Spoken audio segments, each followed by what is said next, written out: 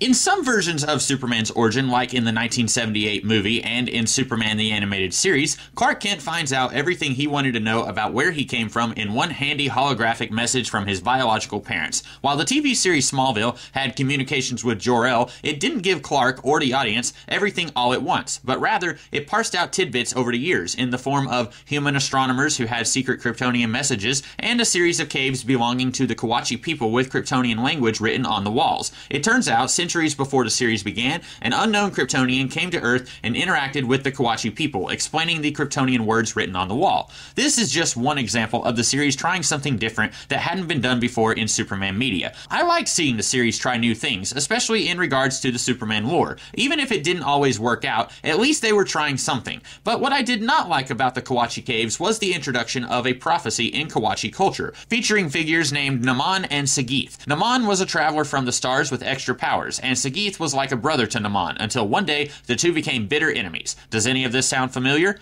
I hate prophecies. Off the top of my head, I cannot think of one that I think was done well in fiction. For one, it takes away the free will and agency of the characters we came here to watch. If Lex is destined to become a bad guy, then none of his actions matter, do they? Let's just skip past this 10-year origin thing and get into the stuff this prophecy is prophesying. But also, how in the world did this prophecy get foretold in the first place? Kryptonians aren't really mystical, are they? They can't see into the future, otherwise they'd have taken more precautions about their planet getting blown up, right? So whoever came to the Kawachi people and gave them the Kryptonian language, how did he know what was going to happen to Clark and Lex? Or was this something that happened to the Kryptonian who came to the Kawachi? He or she was Naman, and then one of the Kawachi was Sagith. And then centuries later, Clark and Lex happened to fit very snugly into these archetypes. Look, we all know Lex is going to become a criminal mastermind. Clark is eventually going to have dual identities combating evil. These two will become bitter enemies. So yes, we know they are preordained to go in those directions. But I want that to come from the choices the characters make, which the series kinda tried to do. But when you throw a half-baked prophecy in there as well, it kinda reduces the effectiveness of these two choosing their own futures. I think the series would have been just fine having the Kryptonian language be on the cave walls and having Clark learn more about his people's history through the caves. But we did not need an on-the-nose prophecy about Clark and Lex. Not only was it unnecessary, it actually hurt the series. But that's just my opinion. What do you guys think? Let me know, and I'll be seeing you folks in the future with some other kind of video. Until next time, have a good one.